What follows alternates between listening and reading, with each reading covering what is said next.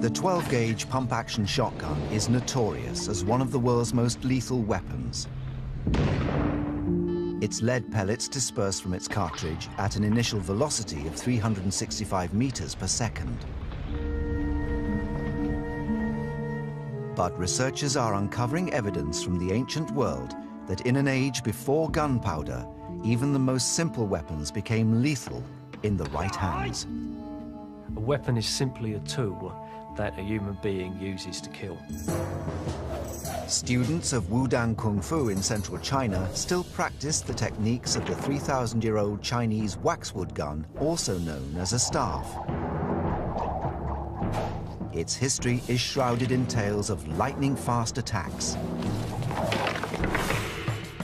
The gun's techniques are said to have been perfected by a group of ancient Chinese Buddhist monks who combined meditation with the art of warfare. They became known as the Shaolin, after their monastery in the central Chinese province of Henan. In the early 7th century, they became involved in a power struggle over land with the warlord Wang Shichong. The emperor's infantry were renowned swordsmen. It's recorded that when the two sides clashed in the Battle of Hulao in 621 AD, the monks used their most famous weapon to defeat the emperor's army, the Shaolin staff. But are the ancient accounts accurate? Can what appears to be a simple wooden stick really be a devastating weapon?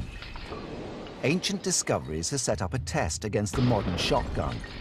How quickly can each weapon smash 5 targets? The gun I'm using today is a 12-gauge Mossberg shotgun that's designed to use solid slugs. This weapon is typically used by police forces, mainly in America, for riot control. I could train someone to use this to a competent standard within an hour. Peter will be going up against Nathan, 3 times world kickboxing champion and Shaolin martial artist. This is the ancient Shaolin staff. It's been used over 3,000 years ago.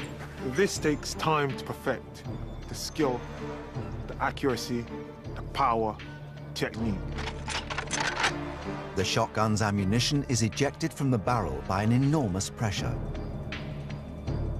The pellets start as one mass, then rapidly disperse out. But how quickly will Peter be able to fire 5 accurate rounds?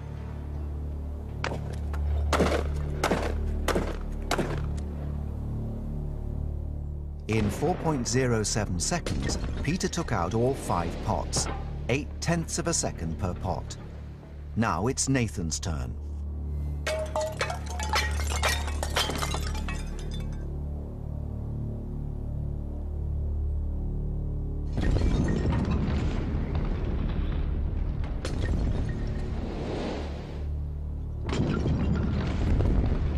The staff destroys all 5 pots in 2.57 seconds, 55/100ths of a second per pot, and 1.5 seconds faster than the shotgun. That's quite a quick shoot for me, but I'm very impressed with Nathan. My time was 4.07 seconds, Nathan's was 2.57, which is a fair bit quicker than me. I feel the test proved that the ancient weapon can be used faster. The thing about my weapon is it's years of practice, years of dedication, timing, skill, and technique. So once you master that and your mind works as one with your body, you yourself become a lethal weapon. The gun was designed for lightness and speed. In combat, it was used against swords and spears by blocking and sweeping the enemy. It became known as the father of all weapons, as other weapons were developed from it. But if weapons like the staff and sword were lost on the battlefield, there was another that could be used as backup. It was said to strike as fast as a meteor. It allegedly had the power to split open a head or break the bones of the enemy. According to a text called Records of the Three Kingdoms, it was deployed by soldiers of the Cao Wei Empire. In the 3rd century AD, this empire was competing for control of China. The meteor hammer gets its name from the great power in which it strikes its target. Compared to other Shaolin weapons, it has a longer reach and strikes with much more speed and ferocity. The meteor hammer is a bronze or steel ball attached to a 3-meter rope. In a surprise attack, it gave its owner the tactical advantage of being able to strike from a longer range than close combat weapons. The main techniques of the meteor hammer is to either swing the meteor hammer directly at an opponent or to hook it over a knee, elbow or a foot and let it go after the meteor hammer's picked up momentum. In 228 AD, it's recorded that a Shaowei warrior severely injured an enemy officer on the battlefield with a meteor hammer assault. By swinging the meteor hammer and letting go at just the right moment, it enables me to build enough power to strike the opponent with enough force to either knock him out or possibly kill. Yet the true speed, power and performance of a meteor hammer strike remains a mystery. Using the latest tools of fight science, researchers are beginning to unravel the truth behind this legendary weapon. With martial arts weapons, which are obviously thousands of years old, it's a bit of a mystery as to how they were developed in the first place. With modern technology, obviously we can do a bit of a detective story and we can now investigate just how much destruction they could actually cause. Dr. Ewan Griffiths uses the latest high-speed photography to analyze sporting performance. Can he, using these tools of modern science, discover how the meteor hammer was optimized and the speed at which it strikes?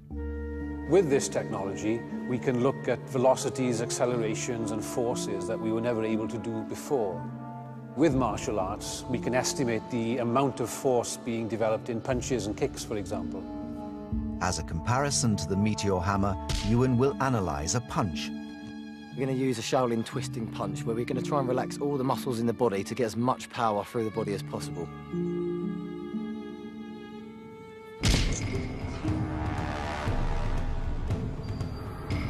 The slow motion allows Ewan to produce a scientific breakdown of Michael's Shaolin twisting punch.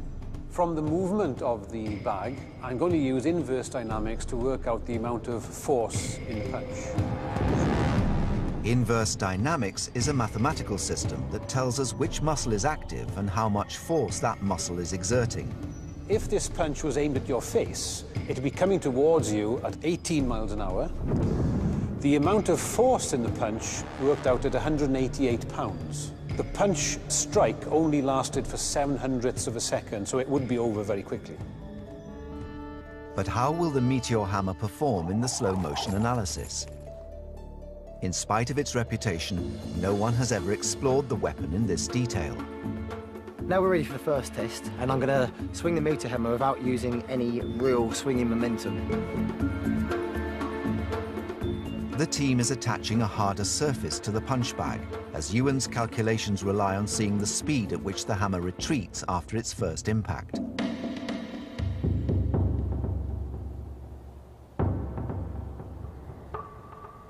Seen in slow motion, a throw can be initiated quickly and efficiently by a skilled fighter. The velocity was 21 miles per hour, and the amount of force was 93 pounds against the wooden target. That lasted for 1.4 hundredths of a second. So bearing in mind that this was a fairly low velocity of release, it's about half what we measured in the punch. The team's final test will attempt to increase the meteor hammer's force. Can Michael achieve even more power by increasing the number of revolutions? When the meteor hammer is being spun round, the tension in the rope is actually called the centrifugal force. And this is the force which is responsible for keeping the object moving in a circular path.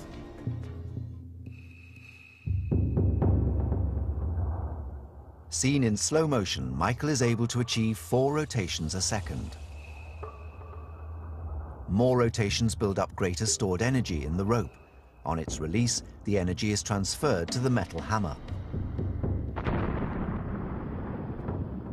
This final test using the centrifugal force has shown that the velocity of the meteor hammer was increased to 31 miles an hour, and the amount of force in the impact was 178 pounds. Now, This is approximately double what we were measuring with a direct release. The test has shown that the meteor hammer is likely to fracture an unprotected skull. Yet while powerful, it exerts no more force than a Shaolin punch. Its advantage lies in that it's a punch thrown from 3 meters away and at twice the speed. But does that really make it an ideal weapon for killing on the battlefield? Using modern technology, scientists can even design the optimum meteor hammer. Michael's hammer weighs less than 300 grams. If you had a weight of 22 ounces and a length of 1.4 yards, this would take the weight of the strike up to about 1,200 pounds, which is then approaching half a ton of force. That means a 600-gram hammer would strike with the force of 6 punches, easily enough to kill. It's conceivable that ancient warriors did use hammers of this size to just that deadly effect. Nearly all martial arts weapons were first seen on the battlefield and designed for large-scale warfare. Ancient Discoveries investigates the legendary weapons said to have severed the limbs and heads of enemies.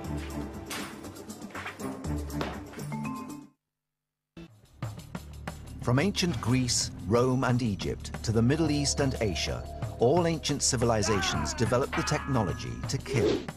Yet as the battle turned into personal conflict, commanders needed men who could cut down the enemy in a fight to the death. In early China, when they appointed people to lead their troops, they were very often looking for heroes. Men who could lead personally into battle, wielding weapons and cut down the enemy, setting an example to their men. The same weapons wielded by Kung Fu masters were also deployed by ancient military commanders. Weapons that were designed for severing the limbs and heads of enemies. This weapon is known as the dadao, the big knife. It was the main arms in wars and battles. It was also the favorite of many ancient generals and warriors. It can be used by both cavalry and soldiers on foot. Between the 10th and 13th centuries, the ruling Chinese dynasty, the Song, was at war with the Jin dynasty. The Song infantry needed a weapon to combat enemy ground troops and attacking cavalry, and that meant something with reach and power.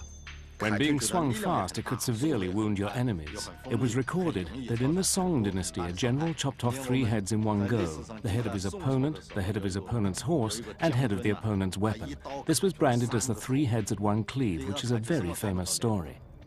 The key to its success was its sharp and extremely heavy metal head, which could weigh up to 40 kilos. On a Chinese battlefield, you would probably have the smell of ruptured intestines. You'd be slipping on the blood that was spilled on the ground. It'll be a complete mess. Leading Shaolin martial artist Ian Armstrong is investigating the areas of the body that ancient warriors would have targeted on the battlefield. This can quite easily sever a head with that sort of action. If I bring it across the abdomen, this will more or less instantly open up the abdominal wall, which will mean that all of the intestines fall out. If I use a downward cut, I'd come here through the collarbone, pull the weapon out this way. Tom Richardson, curator of the Oriental Gallery at the Royal Armouries in Leeds, has been studying the development of one of the earliest death weapons in the history of warfare. A weapon that, according to ancient Chinese legends from the 4th century, was favoured by General Lu